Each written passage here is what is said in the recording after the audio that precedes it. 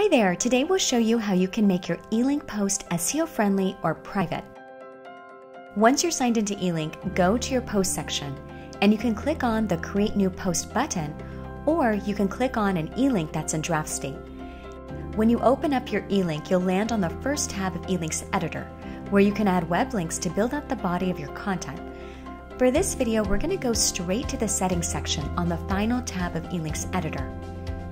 Here you can adjust your theme colors and fonts, but for now let's head straight to the SEO private section. By default, you'll see that the SEO settings are automatically on. This means that Elink's platform will assign the SEO title, description, and keywords automatically. Some of our users like to be in control of their own SEO settings, and if you'd like your Elink post to rank in Google for particular keywords, click on Custom. Now you can adjust your title, description, and keywords. If it's a post that hasn't been published yet, you'll see an option that allows you to customize your URL.